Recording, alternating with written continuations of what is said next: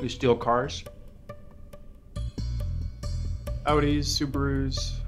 No one expects them. Gotta replace the ECUs, otherwise the immobilizer will shut the whole ignition down, so I developed my own. It takes about 45 to 60 minutes for the normal person to do what I can do in about 15 or 20. Fucker's good right here.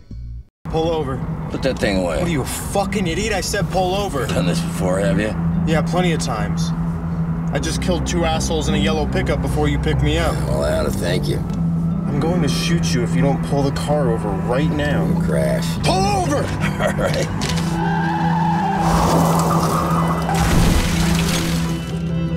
Don't you have any new books? Uncle Alan said this is all I need. How many of those have you read? All of them.